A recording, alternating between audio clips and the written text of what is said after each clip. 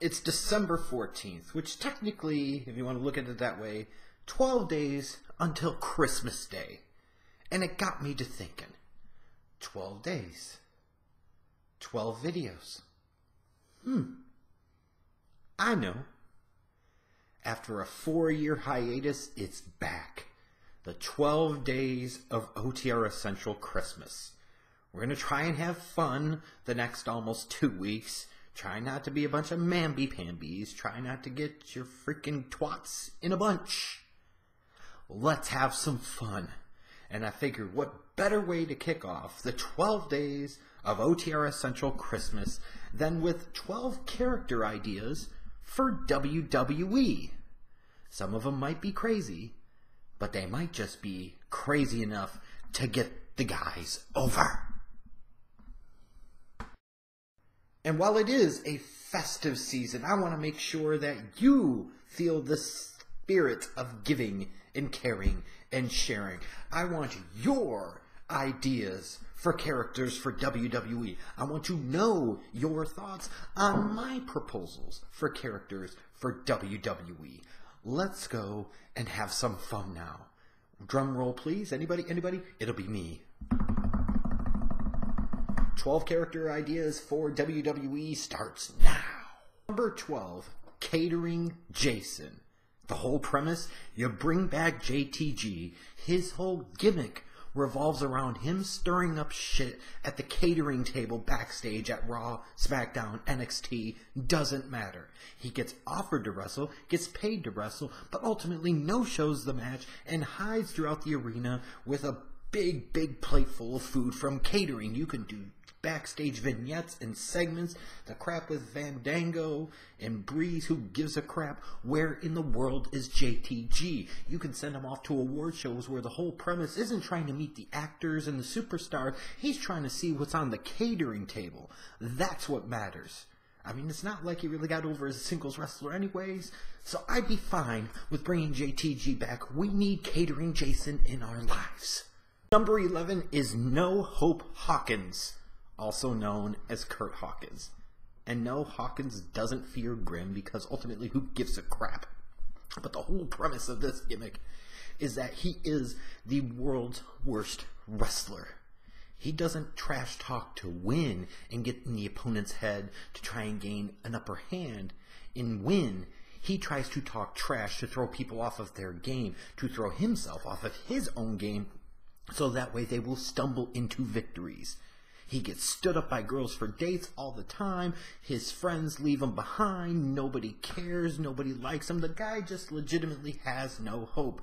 At some point in time, 50 of you will probably get this reference, but he can bring in the tulip. And then after he faces the tulip, here comes Brother Midnight, and oh baby, we've got an internet classic on our hands, and you can do it at the freaking GTS Arena, whatever the hell that is. No Hope Hawkins is the future of WWE. Number 10 involves another repackaging of a character. Thomas Cruise. That's right. Apollo Crews will now be known as Uncle Tom Cruise. He's always looking to appeal to and appease the white masters of WWE. He is a persistent foil of the New Day and any other black wrestlers trying to get over. He says they represent everything that is wrong with his people today. They are the ones that hold his people back. He is okay with no black WWE champions. In fact, he advocates for it. He refuses title shots of his own because he doesn't feel like he's worthy. He does not want to rock the boat and potentially affect his position. He wants to make sure that others don't get those opportunities as well because he figures the best way to survive is just get along. He ultimately becomes Vince McMahon's personal enforcer of racial righteousness and comes out on TV relatively consistently and advocates for a separate but equal WWE, where you put all of the black wrestlers in WWE into that one promotion so you'll get 10 times the athleticism for a tenth of the pay. Number 9, the Spudmaster. Formerly known as Sheamus. He's a fucking ginger Irish fuck who enjoys his pints of Guinness, trying to hide from the kids who are always after his Lucky Charms. He randomly goes around backstage shooting people in the forehead with a spud gun. He renames his fist hash browns and tater tots. He spends a lot of his additional free time trying to chase snakes off of cliffs and routinely engages in drunken acts of soccer hooliganism and Northern Ireland liberation activities. Spudmaster, I guess it gives a whole new meaning to getting potatoed in a wrestling ring. Anyways, number 8, the cuck. And what exactly is the cuck? Well, even though he's white, he hates white people. He feels incredibly awkward in large groups of white people, calls them the white devil, blames them for so many of the ills of society today. He tries to steal as much black culture as he possibly can and make it his own, and tries to associate himself with being black. He has black girlfriends. He talks about how Black Lives Matters, fuck the police, and ultimately he enjoys watching his girlfriend get plowed by big black bulls. He recruits Big E to do her in the pink. He recruits Xavier Woods to do her in the stink.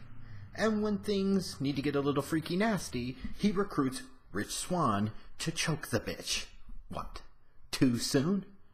And now some of you may be asking, who exactly could be the perfect cuck? And some of you are going to say Jeff Schlegel, and I say fuck you.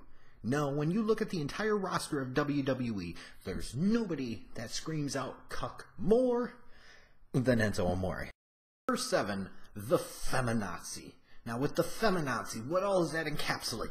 Well, you need somebody who blames men for everything, who always protects women, always stands up for women, always proclaims them to be truthful no matter what, lives to rage against Donald Trump's tweet storm of sexism. He's someone that's kind of feminine, who is, frankly, pretty much a bitch. Interrupts matches to talk about how women should be in the main event of Raw and SmackDown and pay-per-view. Specifically, his big push would be to get women to main event WrestleMania, because anything a man could do, a woman could do just as fine, if not better. And he implores women to cover their boobies and show their intellect, not their bodies. You know, you need somebody for this that you could believe would be this type of bitch. You need somebody that would be believable as being kind of suspect and kind of being a feminazi. I've got it. Fuck Dolph Ziggler. 6, the socialist Sami Zayn.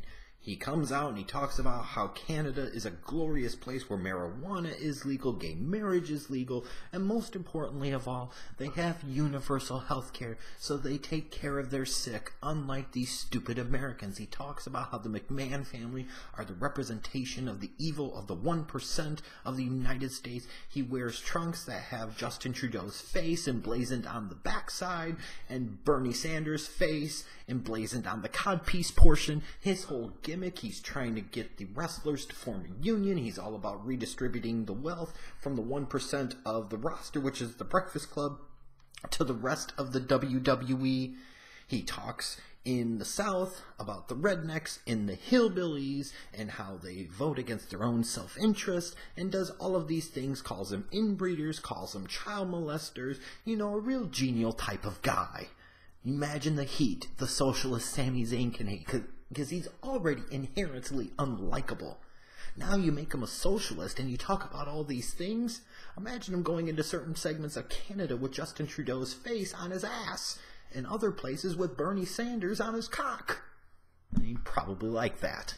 Number 5, the conservative cowboy Braun Strowman, who consistently supports things that are against his own self-interest. He's a loud and proud open carry advocate who cuts these quasi-creepy, gun-loving videos on the WWE's YouTube channel. He believes that the very top of the WWE should be getting more title shots, aka the Breakfast Club, not less. And by giving them more title shots, those title shots will somehow magically be redistributed and trickled down to the rest of the roster. He questions others' manhood. Finishing move would be known as the Snowflake Smash, but ultimately, unfortunately, in true conservative cowboy fashion, he would be eventually brought down by a scandalous affair with a young WWE ring boy. Number 4, Family Dollar Pebbles, also known as currently Jason Jordan, the generic, much cheaper version of Dwayne Johnson. Instead of asking if you like poontang pie, he's going to ask if you like cheesecake. Instead of asking if you can smell what he's cooking, he's going to ask if you can smell what he's baking. His finishing maneuver is the kitty's knee drop. He tries to do the people's eyebrow, however the hell you do it, and instead he goes cross-eyed, which he already kind of is anyways. Eventually, after several years of being forced down your throats with nowhere near the impact or success of the real Rock, Family Dollar Pebbles goes to Hollywood to film Fast and Furious 16, Hobbs Has Hemorrhoids, and then comes back to try and push the movie on the WWE Universe and tries to get sandals to buttholes trending, not boots to asses. Number 3, Bald News Baron. Like Bad News Barrett, but inherently much more awesome. He goes around the locker room trying to help guys come to grips with their receding hairlines, and he does it for all of you in the social media world as well. He shamelessly plugs his miracle bald news cream, which a couple of rubs a day will get the hair to come back this way. You get months of vignettes with him trying to find the doctor who did LeBron's plug job because he feels like he needs some of that action, and eventually he gets a couple of people to get the bald news cream, but then they come looking for him because they realize now they can't get an erection. Number 2, so many of us talk about how Bray Wyatt bores the brakes off of us and how badly he needs to be repackaged. Well, I've got the solution here. For now and forever, we shall refer to Bray Wyatt as Rear Admiral Lingus. That's right, ladies and gentlemen, Anal Lingus. Everything he says and does revolves around buttholes and men's asses. He has a lovely lady assistant named Sister Snowball, aka JoJo. Instead of doing the weird, stupid, ranting promos of the past, instead, it's very simple. He apparates, grabs your ass, and disappears. In the ring, he's playing grab ass, and he's trying to do all types of weird things, talking about how he's the eater of ass and the diver of muff. He's got 2 hired hands. Bring back the family. Fuck it, why not? Eric Rowan will be his top sidekick, known as Cunnilingus. And Luke Harper would be Staff Sergeant Rod, because ultimately nobody knows how to handle a staff quite like Staff Sergeant Rod. Their theme song would change. Forget the fireflies and crap. It's all about milk, lemonade, around the corner fudge is made. And when he's not going tipsy, dipsy in the ring trying to play grab ass, what's he gonna do? He's gonna spend his free time on a ship full of seamen hunting sperm whales. Rear Admiral Lingus, Anal Lingus. Now that's how Bray Wyatt would instantly become one of the most interesting characters in WWE history. The eater of ass. Now what you've heard so far are 11 outstanding character suggestions for WWE. But number 1 is number 1 for a reason, because it is the best of all. That's why it's number 1. Broke Matt Hardy. Now, you could talk about broken Matt Hardy and woken Matt Hardy, and you could take all of those, yes, and shove them straight up your keister. Broke Matt Hardy would be the man. He thinks about getting a job wrestling and decides it's more profitable not to because of welfare and EBT and so forth. Why would he give that up? He also gets government-assisted childcare. He gets Section 8 vouchers. Why would he want to get a job wrestling? Vanguard 1 would be a paper airplane. Senor Benjamin would just be some random panhandler from the local convenience store looking to get 25 cents so that way he can go buy some Mickeys.